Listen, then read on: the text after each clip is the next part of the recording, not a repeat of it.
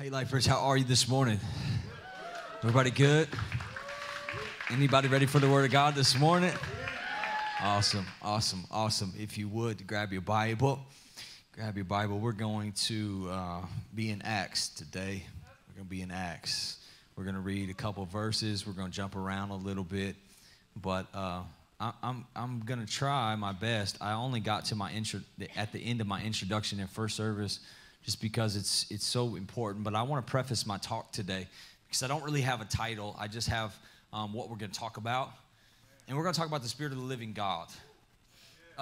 We have been in a season in our church where right now we're seeing ACLs healed, and we're seeing signs and wonders, and we're seeing kids come home, and we're seeing the supernatural power of God. And honestly, we are seeing people from other backgrounds and ethnicities and denominations coming in, and we have got an influx of questions about the Holy Spirit, about the Spirit of the living God on the earth today. And so we are working on, we're going to launch midweek.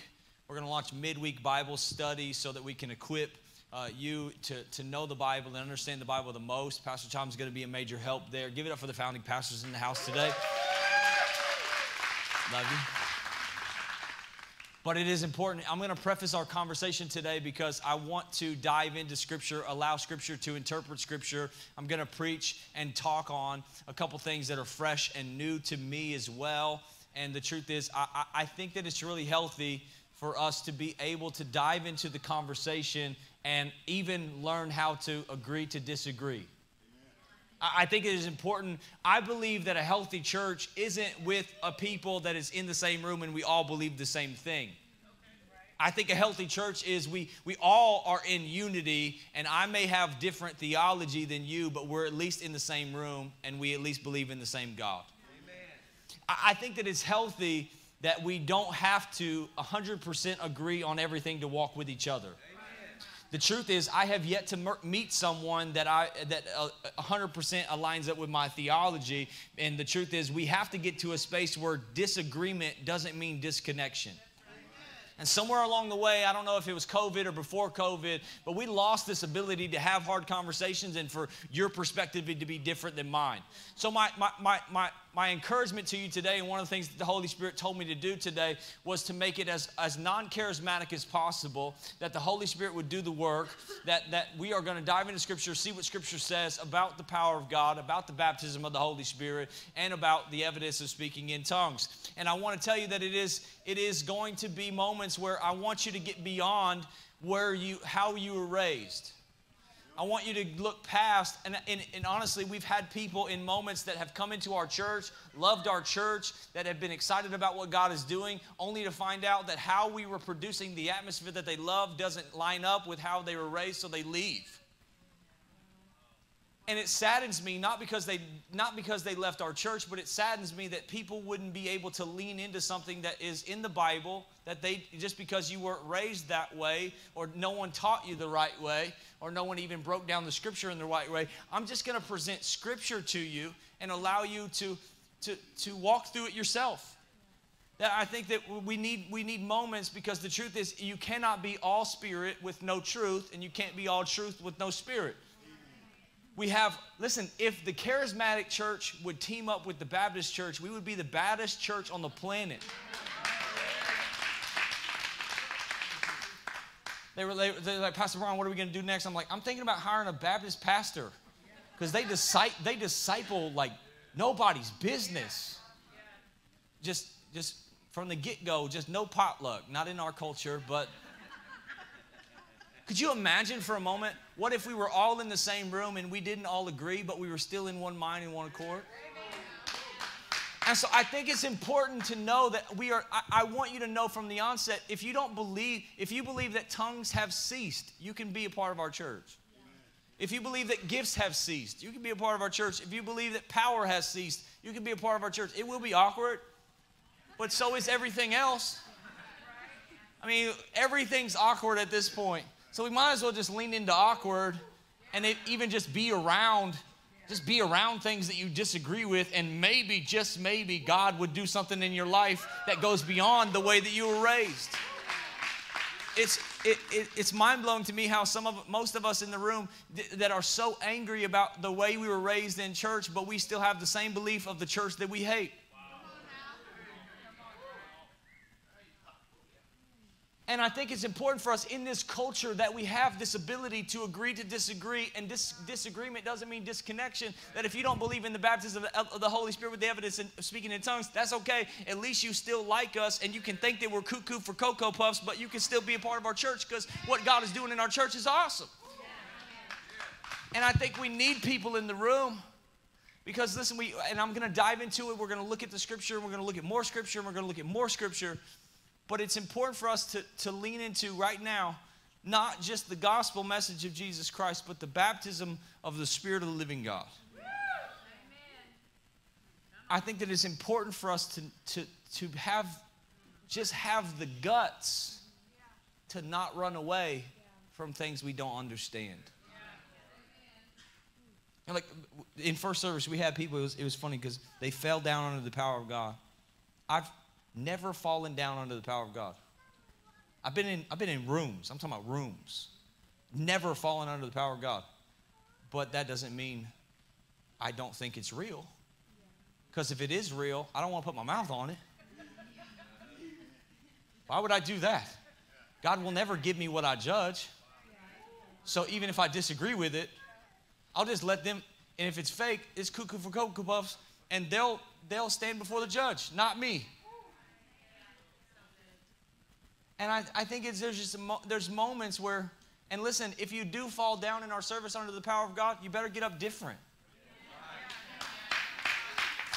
Because if you fall down under the power of God, wake up the same, you just took a nap.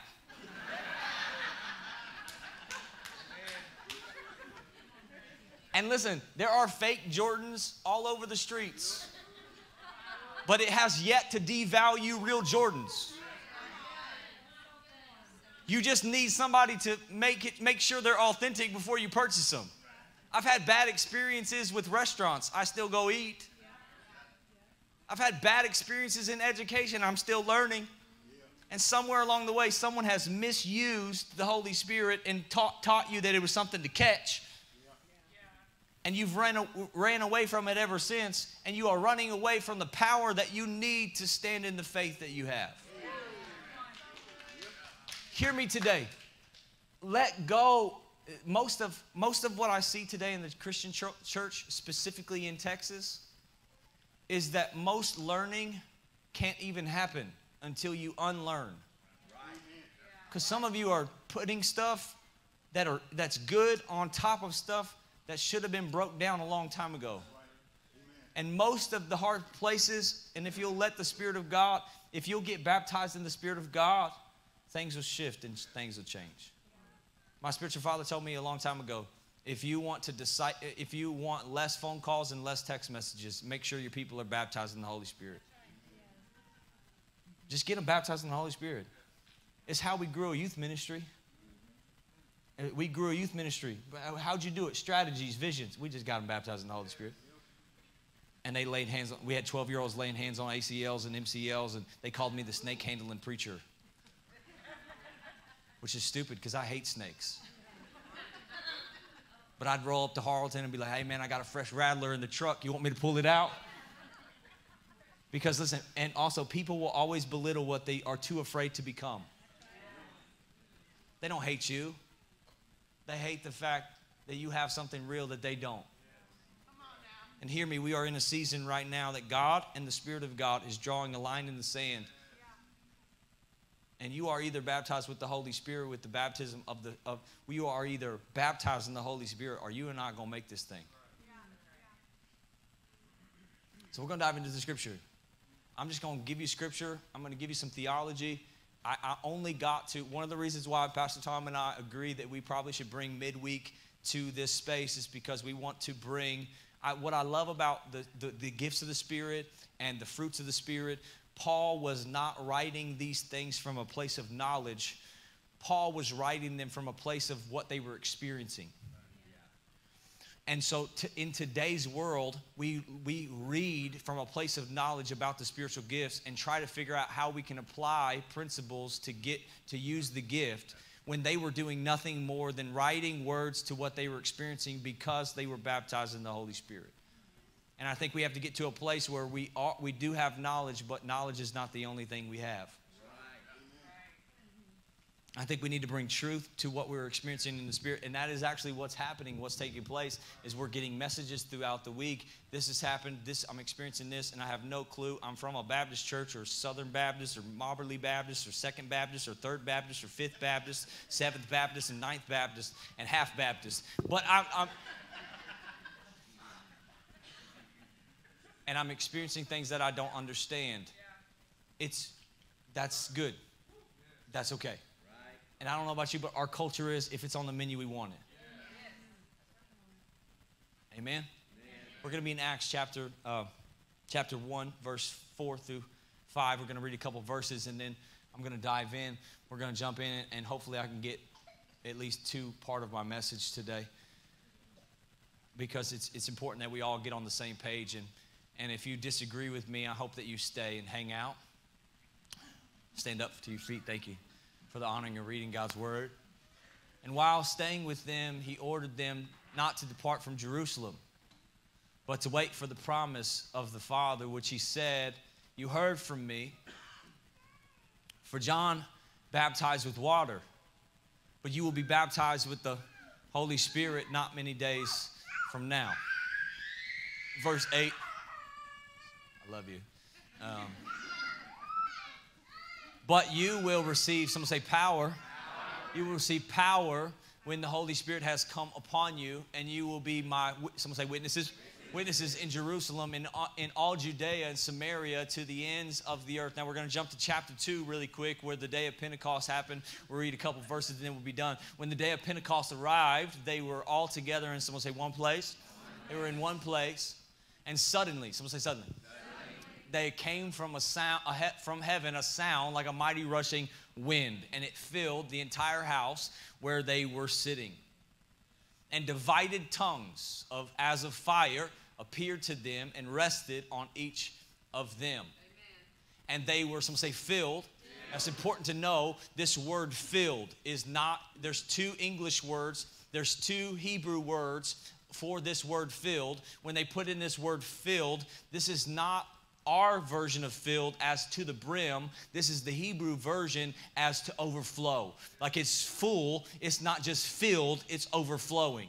It's not just to the brim, you're not just filled and cleaned, but you're overflowing. Put that back up there for me really quick. And they were filled with the Holy Spirit and began to speak in other tongues as the Spirit gave them utterance. I'm going to talk to you. I don't even have a title. It's just the Spirit of the living God. Would you high five somebody, find your seat? High five somebody, find your seat.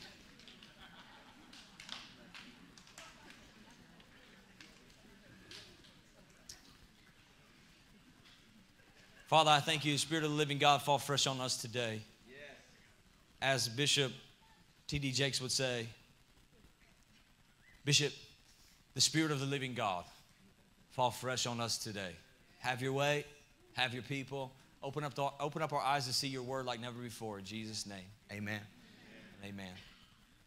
Some of this might be a little bit of review, but Paul says that I will never forget to remind you, because many of us forgot what we had for breakfast. But it is very important that I get us all on the same page, for as where we are headed, we need to have some theology. We need to have a foundation. So can I lay the foundation for just a minute? It is important for you to know and understand, believe, not to get all the way into this church before you realize that we serve a God who is triune. That we serve a God who is, someone say triune. It is the Trinity. I do realize that the word Trinity is not found in the Bible, but neither is revival, and everyone's screaming it. And so we need to understand there is triune, that there is a triune God. It means that our God is bad. No, does it say bad? Our God is bad. He's bad all by himself. He is a squad all by himself. God is God in God the Father. God is God all by himself. There is God the Son, God in the flesh, and the Holy Spirit, the Spirit of the living God on the earth today. 3 in 1, 1 in 3. Now listen, I know that's hard to comprehend, but most of our revelation has existed in knowledge. I'm not speaking to your mind, I'm speaking to your heart, because revelation exists inside of the two contrary ideas that agree. And so he is three and he is one. He is one and he is three. That he is triune. He's a Trinity God. It means that he is God the Father, God the Son, and God the Holy Spirit. 1 John chapter 5, verse 7 tells us this, that there are three that bear record in heaven, the Father, the Word, and the Holy Ghost. These three are one, and listen to me, we need all three. Hear me, this God does not do anything by mistake. He makes no mistakes. He's perfect. If he is 3 in 1, he is 1 in 3. It's because we needed all three. And before we move forward, it's important. If Jesus is king, it means he has a kingdom. If he has a kingdom, it means it has a government. If it has a government, it means it has courts. And inside the courts, there are principles that must be applied. God is so powerful that he was afraid that his power would get out of control, so he put bounds by himself to himself. He says, I can't even go against my word. If my word goes, it's going to not return void. He didn't even have anybody else to swear to, so he swore by himself. That God was in complete control, that he's all by himself. He's God in the flesh, and we need all three. Because in the courts of God, the Bible even goes so far beyond to say, if you are going to be condemned in the courts of heaven, you need 2 or 3 witnesses.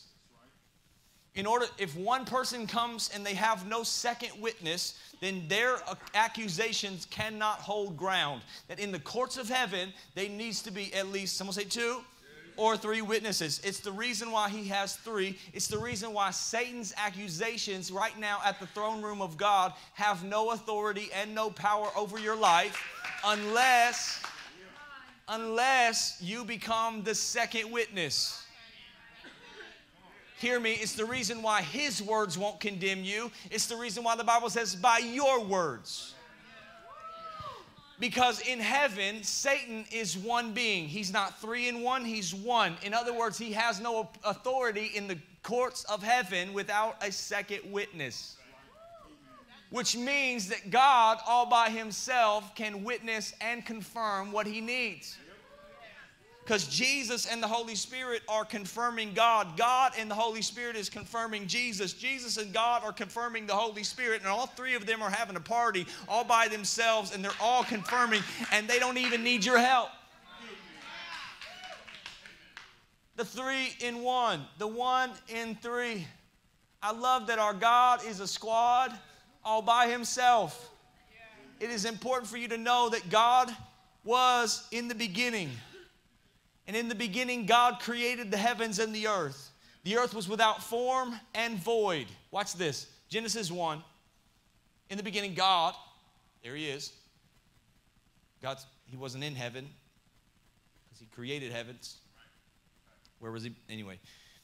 God created the heavens and the earth. The earth was without form and void, and darkness was over the face of the deep, and the Spirit of God was hovering over the face of the waters. Then, if you move over to chapter 2, we see God saying, he doesn't have multiple personalities. He says, let us make man in our image. He doesn't have multiple personalities. God was in the beginning with Jesus and the Holy Spirit. And he says, let us make man in him. Because Jesus was not the backup plan. He was plan A, and there was no plan B. Because in the beginning was the Word was God, and the Word was with God. It's the reason why John said that the Word became flesh and dwelt among us. The Bible says that Jesus is the image of the invisible God, the firstborn of all creation. For without him, nothing was made that was made. Everything was made through him, for him, and by him. Without him, nothing was made that was made. It's the reason why you were in Jesus, then Jesus was in you. That Jesus creates Adam, God creates Adam through Jesus. That you were made in the image and the likeness of God. that in the beginning, from the foundation, the Word became flesh and dwelt among them. Jesus made a decision to become human outside of eternity. Inside of eternity, he decided to be like you so that you could be like him. And everything was made through him, for him, and by him. Without him, nothing was made that was made. And we watch that as he's the image of the invisible God, the firstborn of all creation, the Bible says that it pleased the Father that in him the fullness should dwell. So he became flesh. We beheld his glory. He was full of grace and truth. And in the beginning, we see God, who's God all by himself. No one has seen God. We see God the Son, who is God, fully man, filled with fully God. And we see the Spirit of God before we even get to chapter 3. And that God was in Jesus, reconciling the world back to himself. Because Adam went through him. And then Jesus went through Adam. It's the reason why Jesus was called the last Adam. Adam was the first Adam. Jesus was the last Adam. Because in the kingdom of God, the last shall be first, and the first shall be last. So since he was first there, he's last here. And since we were last there, we came first here. And everything was made through him. It's the reason why you were born through the life and the sacrifice of Jesus. The Bible says that before the foundation of the world, the Lamb was slain. Amen. So you were actually, and it goes so far to even say that the cross was made manifested for your sake. So that you could see that you were born through him and he was reconciling you back. And so we must understand that we need all three. But we must understand also, and this is where I'm going to get in trouble. We have made a mistake by making Jesus the main thing. You take that out of context, I'm going to get in trouble. I'm already being called a cult leader, so don't tweet that. But you have to look at it. We've made the problem making Jesus the main thing. Because the truth is, Jesus is the Savior of the world. But the Holy Spirit is your guarantee. The Holy Spirit is your promise. The Holy Spirit is your sealer. The Holy Spirit is your convictor. Without the Holy Spirit, there is no love. Without the Holy Spirit, there is no peace. Without the Holy Spirit, you have to understand Jesus is the Savior of the world. His job was to make a way. And if you're not careful, you will be baptized in the name of Jesus, but never receive the baptism of the Holy Spirit. And it is the reason why most of our lives, even with church attendance, looks the same. Because although we have a form of godliness, we've denied the power thereof. Because you must understand, Jesus' assignment was not to get you to heaven. Jesus' assignment was to restore the earth back to its original form, which was Adam and God walking in the cool of the day. Now, I know what you're thinking. The cool of the day doesn't mean between 5 and 6. Adam and the Spirit of God was walking in the cool. The word cool actually means spirit. They were walking in the Spirit. So, because many of us, when we think God was walking with Adam in the cool of the day, we see Jesus holding hands with Adam, kumbaya, and in the cool of the day, and the temperature's great. Right. You're my best friend. You too. You too. You too. Thanks for the rib thing. You know, it doesn't work that way. They were walking in the spirit they were walking in the spirit. Adam's connection was with the Spirit of God on the earth today, because Jesus hadn't made it to earth yet. And so Adam was walking, and it's very important to know, most theologians believe that the reason why Adam and Eve noticed that they were naked was that our spirit was covering our body, not our body covering our spirit. And so that there was a control of the spirit over the flesh, and when that was broken, the spirit went into submission to the flesh. And then all of a sudden, the light of the world, the hope of glory that was on them went in them. And now they notice, I'm naked. Because they were not just physical, they were covered in the spirit, completely submerged like God. And we look at this. God creates earth. God creates man. He makes a covenant with man. Man breaks that covenant. We understand many people who are walking through the avenues of faith don't understand why would you put temptation in the middle of the garden, because it is the only way that real love is possible. If there is no choice, it is not love, it's manipulation. It's the reason why God didn't put it far off into the corner that it was hard to find. He said, hey, if you don't want me, it's possible. And he says, do not eat of the fruit of good and evil. Don't eat of this tree, or you will die. What's interesting about that is they eat it. I'm a big thinker. I read it. They eat the fruit, and they don't die. Anyone notice this? I was like, I'm still here. But it's interesting, because if I were to go outside right now and cut a tree down, is that tree dead or alive? It's dead. Because it's disconnected from the source of life. It might still be green. Give it time.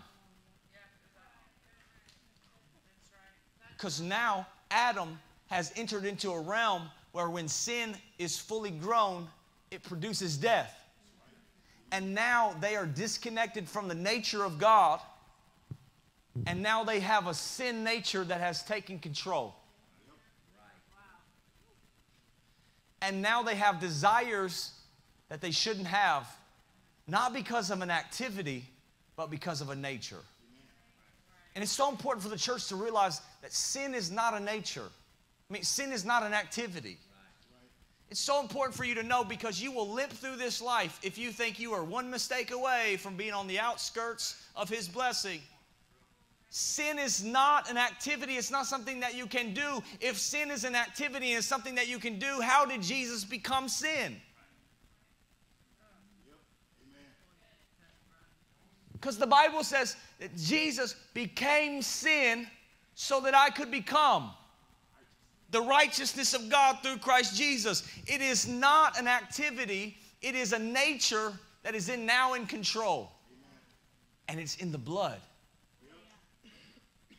It's the reason why David said, I was born in sin. It's the reason why, because sin, listen to me, if you don't get nothing else, get this. Preachers always say that. They don't mean it. If you don't get nothing else, we want you to get it all, obviously. Sin is not an activity, because Jesus became it. And he took your nature to the cross so that you could have His nature.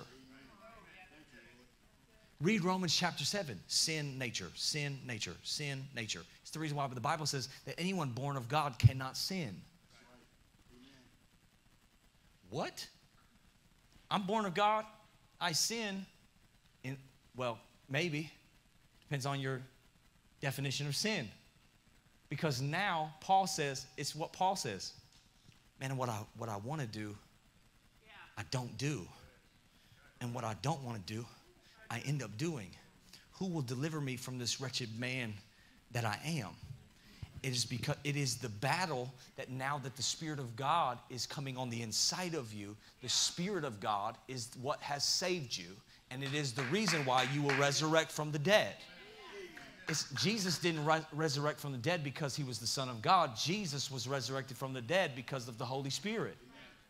The same Spirit that raised Christ from the dead. If you'll notice, Christ didn't raise Christ. The Spirit of God raised Christ from the dead. So the Spirit of God coming on the inside of you makes me sinless no matter what I do. Now when I sin, it is a revelation that it is no longer who I am. It's the reason why repentance is so important, because when you repent, you're telling yourself, it's not me. And the Spirit of God is fighting. Paul said, the Spirit of God is fighting on your behalf. It's the reason why you can't sin like you used to. Because there's something on the inside of you fighting for your flesh. It's the reason why Paul said, man, I love the Bible. Paul said that you might be partakers of his divine nature. So that when Jesus put on flesh, came down, he didn't just die for you, he died as you.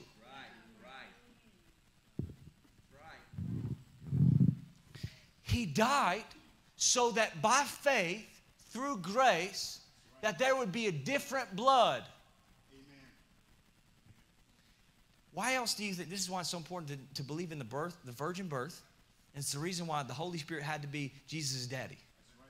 Amen. Because the blood is what had to be perfect. Amen. And no matter how much he prayed, Adam couldn't fix it. Because the one who fixed it had to be sinless.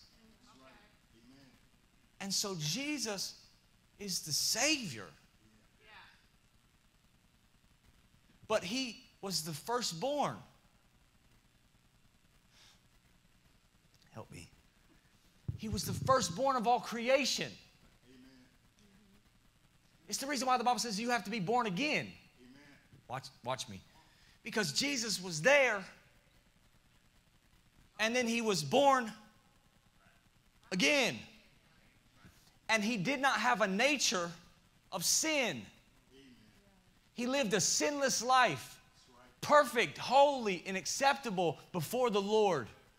But watch and pay close attention, because you must understand the goal. You have to know that the end goal is not giving your life to Jesus. The end goal is you can give your life to Jesus and be baptized in his name and go to heaven. But you have to have the baptism of the Holy Spirit to get heaven here. And the goal is not for us to sing Kumbaya and float away as all of our friends go to hell. Jesus is not excited for you to come there. He's waiting to come here. And so the main goal, many of us set our face like flint when we give our life to Jesus, thinking, oh man, now I get to go to heaven. No, you need to now access the Spirit of the living God that you couldn't access before, because Jesus has now made you sinless, which has now made you a candidate to have the Holy Spirit come quicken your mortal body. Jesus was not the main goal, the Holy Spirit was. Why Jesus? Why Jesus? Why Jesus? Because he had to make you sinless again, so that you could now be baptized. Not bapto, baptismo. Fully submerged. The anointing of the Holy Spirit falling on your life and bringing conviction. And while he's convicting you, comforting you while he does it. And many of you said a prayer, prayed a prayer, and made Jesus the Lord of your life, but nothing has shifted and nothing has changed because you camped on the on-ramp. The goal is not Jesus. I'm going to get in trouble for this. The goal was not Jesus. Jesus was to make a way where there was no way, to restore earth back to heaven. Because God created earth to look like heaven, and we messed it up. And so he came down and fixed it, and then gave the dominion and the power that we messed up the first time back to us. Come on, that's right. It's the reason why the Bible says that the earth groans for the revealing of the sons. Plural. The sons of God. That he would give his spirit to those. It's the reason why many of us are like, man, I just wish Jesus would come back. And Jesus is like, man, I just wish you'd receive my spirit. Because his goal was not to physically establish his throne. His goal was to restore you back to relationship and fellowship with the Spirit of the living God. So that he could be King of Kings and Lord of Lords. If it is about getting to heaven, why is he anxiously waiting to come here? Wow. Come on.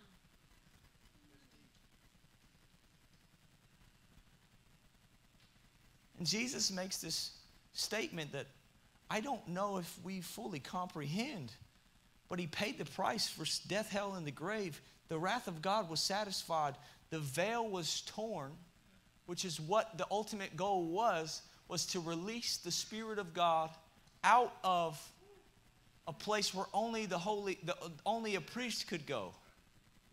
But he wanted the Spirit of God to be able to hover over the face of the deep again. And he wanted to restore back. It's the reason why it was a joy set, the cross was a joy set before him. And many of us are living in less than what he was joyed about. Because the enemy has attached this level of fear to the things of the Spirit. Why? Because he's so afraid of you getting baptized. He's not afraid of you coming in, singing Kumbaya, get a feel-good goosebump, and walk out the door. He's not afraid of that. As a matter of fact, he'll let you live in that. And he'll let you get comfortable in that. But what he doesn't want you, he wants you to be afraid of the things of the Spirit, because he doesn't want you equipped in this house to go out of this house and lay hands on people and cancer be nervous. These signs shall follow those who believe. And the early church had signs. Now the later church follows them. We're supposed to have signs follow us. And we're just following wherever the signs are. Kentucky? I'll go to Kentucky if it means there's power. God didn't die for Kentucky. He died for sons and daughters to be baptized in something stronger than him, deeper than him, more powerful than him, so that you can lay hands on the sick and see them recover, lay hands on your babies and see cancer fall off and cancer die. And we're following signs. So I'll just go wherever the signs are, brother. That is a weak, feeble, unstable Christianity where God died on a cross to pay for sin so that you could be resurrected from the grave. Yes, Lord. And so that death would no longer have its sting. And so that you could have power. Power. And it's funny because when we talk about power, the church thinks about like laying hands on sick and seeing recover like we've been seeing. Like that's the sign of power. Hear me before I say this. Before God will give you external power, he wants you to operate in internal power. You want a revival? Practice this with me. No. That's a revival in all of itself. No, I'm not going there. No, I'm not doing that. No, I don't do that no more. No, that's who I used to be. No, that's where I used to. I came from that. I'm not going back there. And you want power to lay hands on the sick and see them recover? You ain't even got power to turn off the TV.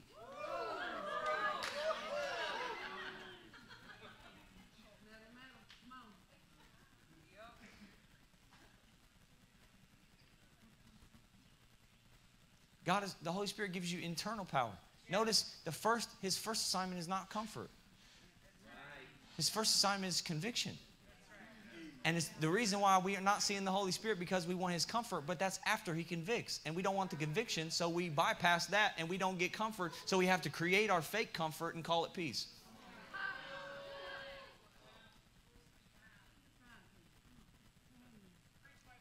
Thank you. Don't mind if I do. But you must understand that this was the entire time. The whole plan it's the reason why Jesus tells his disciples, hey, what's about to happen has to happen. I'm about to die death. I'm about to pay for the sins of the world.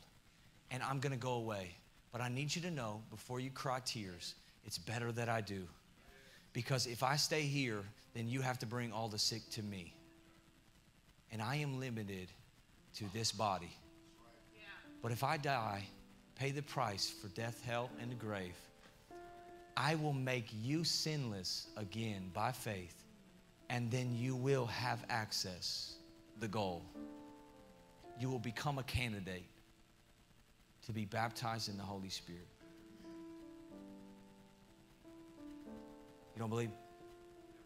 Paul, I don't know if it's Paul or Peter, I don't remember which one. I always get them mixed up. Paul or Peter, one of them. In Acts chapter 19, he runs into 12 men. The 12 men say, what's up, Paul?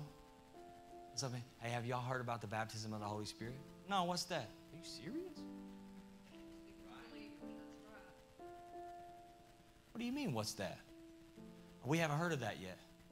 Well, what baptism are you baptized under? John's baptism.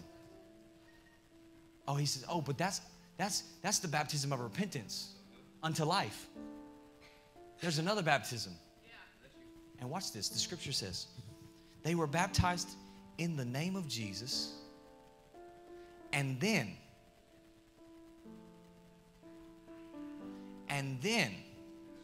so there's there is a salvation in the name of Jesus that is outside of the baptism of the Holy Spirit. They were baptized. The Bible says they were baptized in the name of Jesus. It means that they were brought from darkness to life, that they were made sinless before the Lord, that they accessed the blood of Jesus and it has lost none of its power, and now they are in right standing with God. But you can be in right standing with God and not have the Holy Spirit. You can go to heaven and never experience it here. And never reach your goal and never have power. And it's the reason why you come in here and you're under maintenance Christianity and you're still dealing with the same thing and the same struggle and the same junk and the same stuff, all because you're afraid to be a little weird.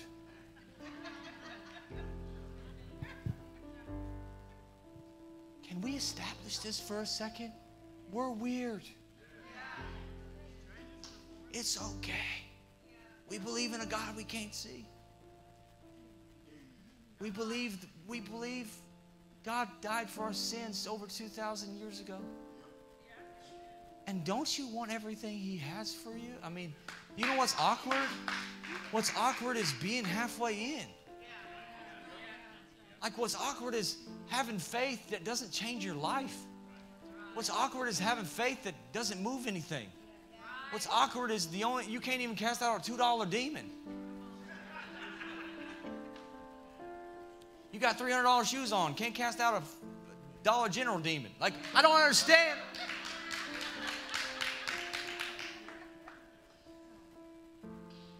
But there's more. Paul says, oh, you haven't heard of the Holy Spirit? Oh, you can have it. It's a gift. And Jesus made rivers in the desert. Hear me. We say this all the time. He makes rivers in the desert, and we have no idea what we mean. He makes rivers in the desert, brother. He makes a way where there seems to be no way. He's going to do it. And we always talk about finances. I don't know. He's going to make a way, brother. Checks in the mail. Yeah. But if you'll see Jesus in the life of Jesus, I apologize, camera team. If you see the life of Jesus, Jesus in, I think it's Luke, I don't find it, Google it. Jesus says, and the theologians say he's yelling. If anyone thirsts, come to me, and I'll give you living water. And out of your belly shall flow rivers of living water. He makes rivers in the desert. Rivers of living water. He makes rivers in the desert. Wait a minute. The Bible says that from the dirt you came. That's not what it says. It doesn't say from the dirt you came and from the dirt you'll go back. It says from the dust. You get it? From the dust you came. What's the difference between dirt and dust? Dirt isn't in the desert. And so Jesus says, if anyone thirsts, I'll make a river in the desert. He makes rivers in the desert. He makes a way where there seems to be no way. What he's saying is, out of your belly will flow rivers of living water. From the dust. From the dry place. Because you've been disconnected from the source of life. That sinfully grown produces death. You're drying out. And out of the dust, out of your belly will flow rivers of living water. What is he saying? I want to give my Holy Spirit to sons and daughters. And when you get access, when you by faith, through grace, by grace through faith, when you access his sacrifice, it makes you sinless, righteous before the Lord. That's not the goal, friend. It's the way. That after that, you would have somebody like Paul. Did you get the baptism of the Holy Spirit? No, what's that? Friend, it'll change your whole life. And we cannot limp through this life waiting for the clouds to open up and for the sky to split. We have to say, if there is more, I want it. So let me break this down for you really quick. That was my introduction. I'll skip my message. I'm not even joking. I know some of that's funny. I'm not even joking. I didn't even get into the message today, but that is the message itself. Many of y'all, I want to bring some space. Will I speak in tongues when I am baptized in the Holy Spirit? The answer is yes. All 4 times. There's 4 different occasions throughout Acts, from Acts to Acts 19, 20. There's 4 times that there's a baptism of the Holy Spirit. All 4 times. There's not a single one where someone got baptized in the Holy Spirit and didn't speak in a new tongue. And we have created theology that you can have the baptism without evidence. But let me tell you, friend, the Holy Spirit has never gone anywhere where there was no evidence of him. He's not a CIA agent. He's not a ninja. If there is the Holy Spirit in your life, there is evidence that he is there.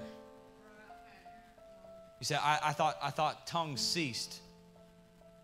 Oh yeah, 1 Corinthians chapter 13, love never fails. That when there's tongues, it will cease. It also says where there's knowledge, it will cease. Has knowledge ceased? Okay, so we can't say that knowledge has ceased from the scripture. That's true, but that's not true, but tongues have ceased. The word of God is either the word of God or it's not. Will tongues cease? And most theologians have created a theology and they've stopped the scripture there because they don't want you to have power. They don't want the Holy Spirit to intercede through you. Are you kidding me? I don't know how to pray. I'm dumb. I need to pray in the Spirit. And can I tell you a secret? 99% of my prayer life is praying in the Holy Ghost. Because I don't know how to pray. So God says, I'll send you my Son, I'll send you my Spirit, and He will help you pray perfect prayers through utterance and groanings. And can I just tell you this? It's still weird. I've been praying in tongues. My mom's been praying over my friends in high school. I couldn't even bring them over. But you know what's crazy? I hated it, but it worked. And listen, I've been praying in the Spirit for years. Prayed in the Spirit all morning long. Still weird. Still weirds me out. But you know what? It's powerful. I can't deny things move when I do. I can't deny that the Spirit of God is making intercession on my behalf. I can't deny that Jude tells me to pray in the Spirit and pray in the most holy faith. You cannot fall in love with the Bible and not fall in love with the man that wrote 2/3 of it, who said, I pray in tongues more than you all. Man, I want to write like that, but I don't want to pray in tongues. Will I speak in tongues? Will I pray in tongues when I get baptized with the Holy Spirit? The answer is yes. All 4 places in Acts, they spoke in a new tongue. And this is the teaching part that I need to get to just for the sake of integrity. The Bible says that haven't tongues ceased? No. But when the perfect comes, and most theologians have believed that the perfect means the Word of God. The Word of God has come, now we don't need tongues. That's not true, because the Bible says, when I see Him face to face. In other words, when I'm in heaven, I won't need a tongue, because I will be in heaven where they speak a heavenly language. Listen to me. Everyone has a problem. A lot of people, especially in this region where religion is at the most high, and a lot of people have been abused by it, and they feel like the Holy Spirit's something to catch. You have to understand that the Spirit of God on the inside of you is praying. And don't you want that? Don't you want to pray perfect prayers? That the Bible says that build yourself up in your most holy faith. That in your weakness and in your knowledge, He will help you pray in the Spirit, that He's making intercession on your behalf. That it has not ceased. What He's saying is, and I want to bring just a small emphasis to this, because what He is speaking about in 1 Corinthians chapter 13 is the corporate gift of tongues. That there is a corporate gift of tongues that is different than your prayer language. There's a gift of tongue, there's a gift of wisdom, there's a gift of knowledge, a gift of faith, a gift of working of miracles, a gift of wisdom, a gift of words of knowledge, words of wisdom. There's gifts of healing and miracles, and there's gifts of tongues, and there's gifts of tongues and interpretation. He is talking about right here in this moment, He is talking about the gift of tongues that happened on the day of Pentecost. When they fell, they spoke in another tongue. That as the people gathered, they were preaching the gospel message through a language they hadn't learned. We are not talking about the gift of tongues that is for the edifying and the building of the church. We're not talking about tongues and interpretation. We are talking about the Holy Spirit praying through you. That there is a moment that comes that out of your belly should flow, and there should be evidence that I should be submerged and sealed. I've experienced and had occasions where people have been prayed for the baptism of the Holy Spirit, and they did not get their prayer language until weeks later. Weeks later, out of nowhere, boom, in the shower, driving in the car. I can't tell you how many times I've almost wrecked my car because of the Spirit of God. But hear me when I say this. If you do not want that, trust me, you won't get it. God is a gentleman. My desire is that we would have a church that we have people in the room that believe in that sort of thing, and people who don't, but they like the church that we build. And they're willing to lay down their differences in their denominations and how they were raised to just be in the room. And you don't have to have it. I'm just telling you, it is a gift to you that is separate from your salvation. This is the part that's unpopular, and someone's going to send me an email. You can send it to me, and I won't read it at gmail.com. I'm just kidding, because the truth is, both of us could be wrong, so don't get upset. That's why we're not fixing to make a moment. We're not fixing to bring hype. It's not going to be energy. No one's going to come by you and smack you in the side of the head. There's no courtesy falls, and there's no courtesy pushes. It's just, if you want the Spirit of God, He's available. And watch this. You say, Pastor, I've prayed for the baptism of the Holy Spirit. I never got it. Okay, well, there's a scripture that most people don't teach. Acts chapter 5, verse 32. He gives His Spirit to those who obey.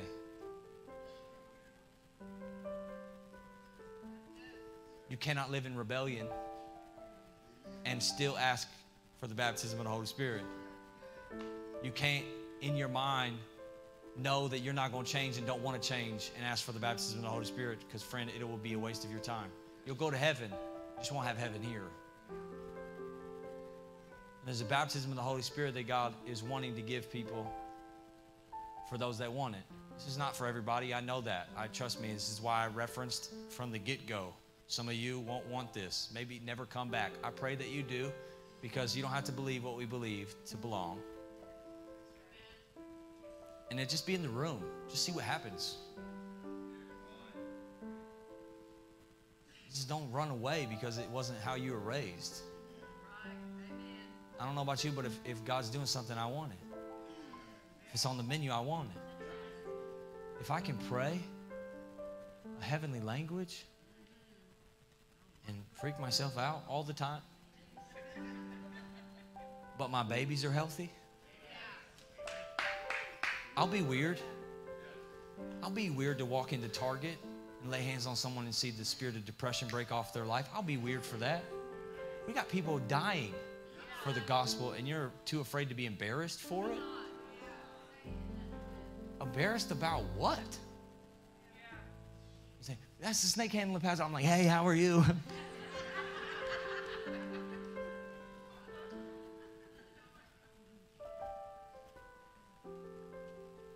I don't know about you, but I don't want to be famous. I want to be effective. I don't care to be popular. Honestly, if you don't like me, I kind of like that, because it means I'm doing something in your life. Some of y'all like me too much, because you just hear my messages for all your other friends. Oh, he's so good. You should have heard his message. I'm going to send it to you. I'm going to send you a link. It was for you. That's the spirit of stupid. Don't ask for that spirit. But listen, the Bible even says that if you ask for bread, He won't give you a rock. That hurt. Stupid. Spirit stupid. But I'm gonna call my prayer partners up, because there's something specific that I want to tell you really quickly. I'm gonna call them. If you would stand to your feet all over the room, and if this makes you nervous, see you. Have a good day. Love you. See you. Come back next week. You can stay in the room and then make fun of us later. It's cool too. They're already doing that anyway. But if we want to bring down some prayer partners and some people, I want to grab a couple people. If you can come down, you and your wife, please come down. If you've graduated DNA and you know our altar call ministry and altar ministry, PT, PC, will you come down, please? And Haley, will you step in? And Daniel and Kayla, will you step in really quickly? And because it's interesting, because you can stay in your seat and raise your hands, it's cool too, but there's something specific when it comes to the baptism of the Holy Spirit, because all four occasions minus the day of Pentecost, which we cannot really make that one a model. it was imparted to them by the laying on of hands. Paul says, don't neglect the gift that's given by the laying on of hands. And so if you want to be baptized in the Holy Spirit today, I'm going to ask you on the count of 3 to get out of your seat and come down and have someone lay hands on you and pray. Now listen, altar call ministry team, really quickly. There's no real instruction. There's no force. There's no speak in tongues now, do it now, or I'm choking. Don't do that. But just pray and ask Him. Just come into agreement with what they desire and just lay your hands on them. And I just want you to ask the Holy Spirit to baptize them in Him. And if you don't want that, it's fine. You can stay in the room too. We're gonna worship for just a minute. But if you want more of God and you say, I want to be baptized in the Holy Spirit with the evidence of God giving me my prayer language, I want that. I need to come down. So do this really quickly. Can we bring the lights down for just a second? Because I want to do something corporately first. And we really got to move. In just a minute, we are, because of the way that our services are going, there's going to be a time that our service doesn't end, but childcare closes. So you can always go get your kid and go get your child and bring them back in as we continue to move forward and our services are a little longer. The Spirit of God does something. There will be a time in the service where childcare closes because they've been watching your kids for 2 hours and you know your kids. You know what I'm saying? And we want to be thankful for that as well. But before I do this, the Bible says that He gives His Spirit to those who obey. Some of us have been in willing disobedience. Willing disobedience, which is a dangerous place to be. If you want the Spirit of God to fall on your life today, we need to deal with that really quick. So with every eye closed, every head bowed, I just want you to go to war with God for just a second. Ask Him to forgive you. Ask Him to set you free. Ask Him to deliver you. Ask Him to forgive you of all your sin. Ask Him to forgive you of the areas that you've been disobeying because that you know it. So really quick, just as we go in, just deal with the Lord for just a second. Just say, Holy Spirit, help me overcome this thing that I can't overcome. Help me move this thing out of my life. Help me get rid of this junk. Help me get rid of the sin that so easily besets me. Just about 30 more seconds. Just go after it. Ask for forgiveness. Ask Him to help you not be sons and daughters of disobedience, but ask Him to help you and lead you to obey. Just 15 more seconds. Just deal with the Lord. He doesn't need a whole lot of time. And then if you're in this room today and you say, Pastor Brian, I want the baptism of the Holy Spirit, and I would like to have my prayer language. And today, whether I get it today or not, I'd like to begin to ask Him for it. And if you don't want to ask Him for it, you don't even want to be in the room for it, this is the season where when I count to 3 and people start to come to the altar to have hands laid on them, the church is dismissed. You're free to go. There's no shame. I hope to see you next week.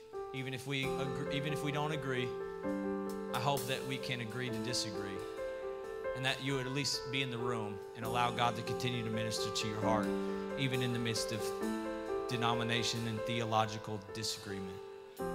So, Father, right now in the name of Jesus, I thank you that you're leaning on the people's hearts who need to, and their time right now is now to get baptized in the Holy Spirit with power and demonstration.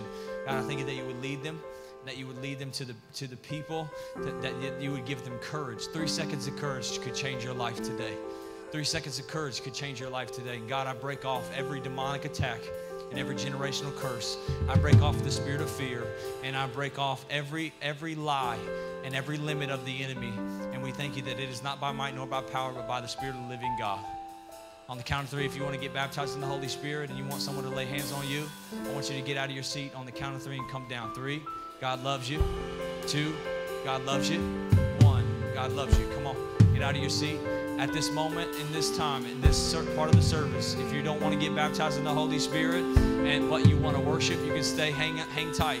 But if you don't want to get baptized in the Holy Spirit and you don't want to worship any longer, we've been in here 2 hours. You are free to go. We love you very much, and we will see you all next week. So right now, in the name of Jesus, come on, worship team, let's worship for just a second.